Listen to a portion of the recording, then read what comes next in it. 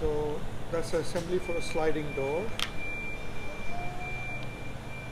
We're going to put the gasket on all the sides. The gasket procedure for the gasket is exactly the same for a pivot door or a sliding door. Then the other side.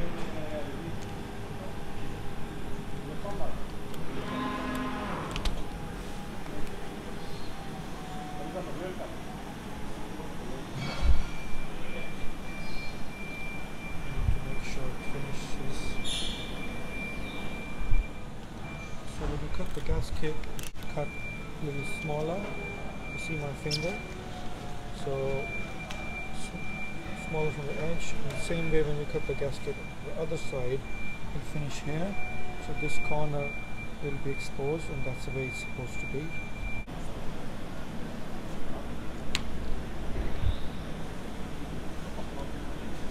That's the way that the corner should look like.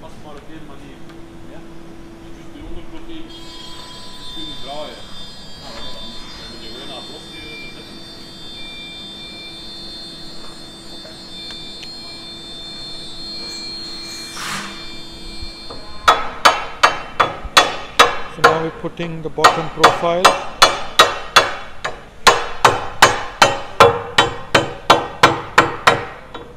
You have to make sure you use a rubber hammer. So that's the bottom profile.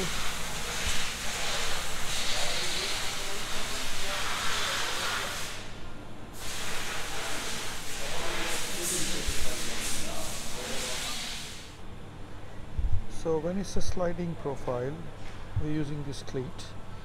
It may read right there as a DX or an SX. SX normally is used in the pivot side, in the pivot profile, but that particular SX has this part grinded off. But if you get an SX like that, which is exactly same as a DX, it's not a problem, because you could use this and this, or either of these or both of these in the sliding profile. But you can't use SX which has this part grinding off, because that particular one is only used for a pivot door on the pivot side. So for the side profiles, it's advised to first put the cleats in. So what we've done is we've opened the cleat, and the portion which goes inside the profile goes in first, like that, and you'll hear a click sound like that, which means it's gone in.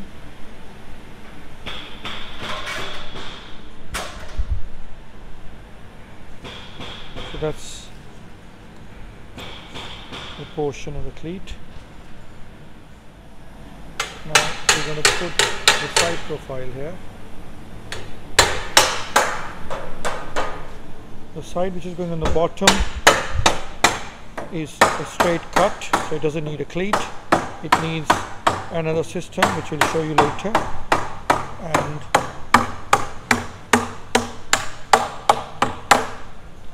the side which is on the top is 45-degree angle cut, hence we use a cleat in there. This is where we put on the top profile the rest of the half of the cleat goes in like that.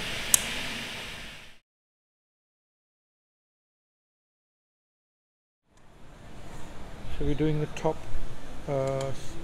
profile now, screwing the corner. You see these holes are on the top, and the process is you screw a little bit on one side and then a little bit on this side, and then again repeat the process of doing there and then here, then there and here few times, and then finally we will tighten the final last bit. So step by step to make sure it's aligned properly, and then that goes there and then here.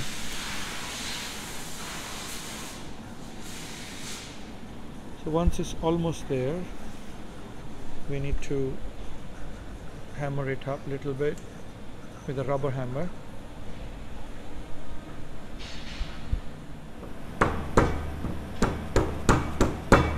So to make sure it's aligned properly.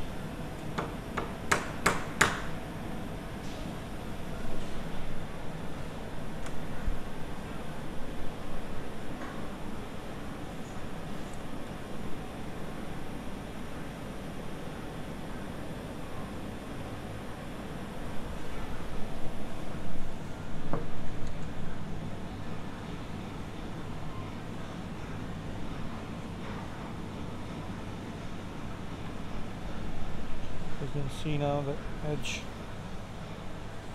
is come clean, very nicely made on this side as well.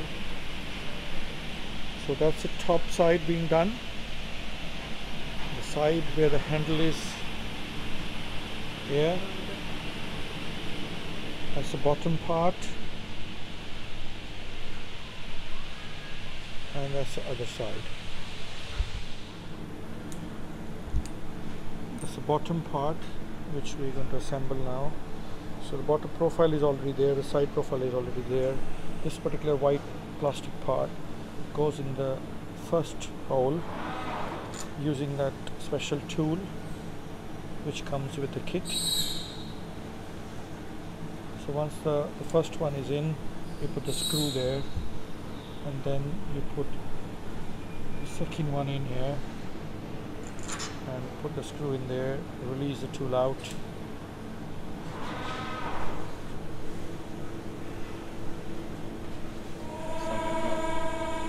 and then you tighten all the screws.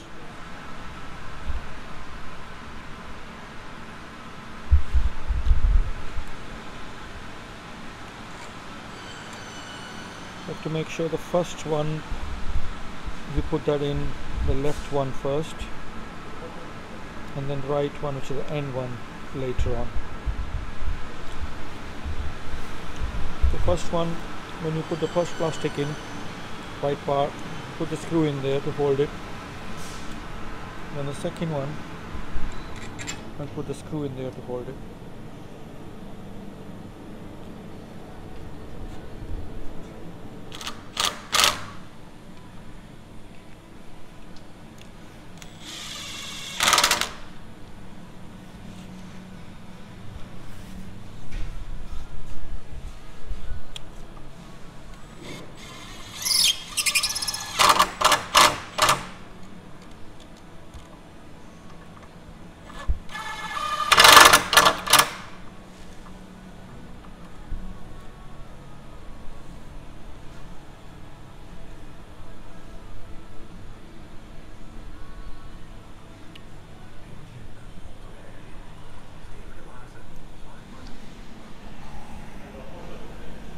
So top, side,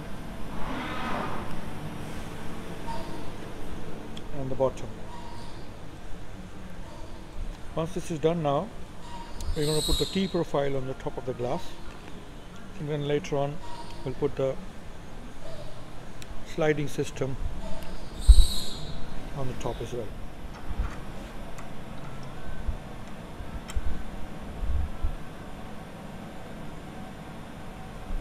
So on the top profile we're putting this bar.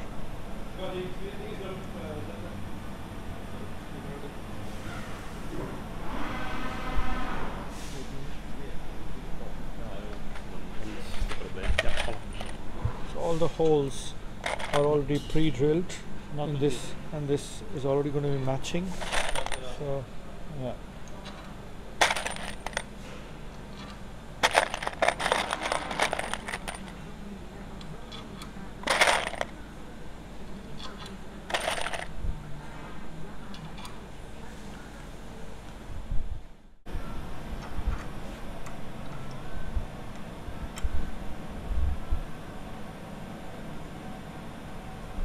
So on the top profile we're putting this bar.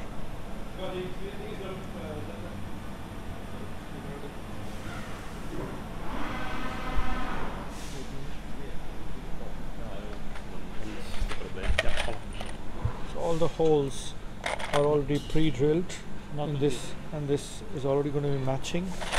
So yeah.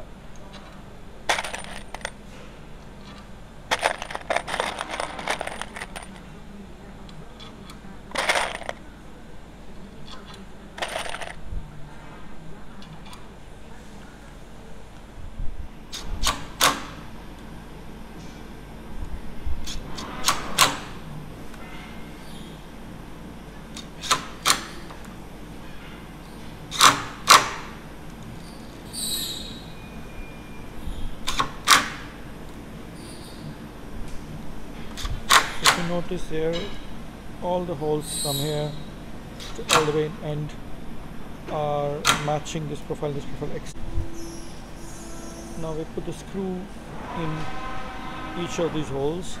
So this profile already had a hole drilled in it. This profile already had it, which was matching. So all these screws are in. The last one, left and the right, will be like that. Don't worry on that part, because this is a pre-drilled profile which comes, hence it has a hole in it. We can't drill a screw from here to here because there's a corner cleat here. So this remains like that, but this is not a problem because there's enough screws over here. That's the way the system is, because this comes as a big profile, and we can cut that profile according to the length of the sliding door.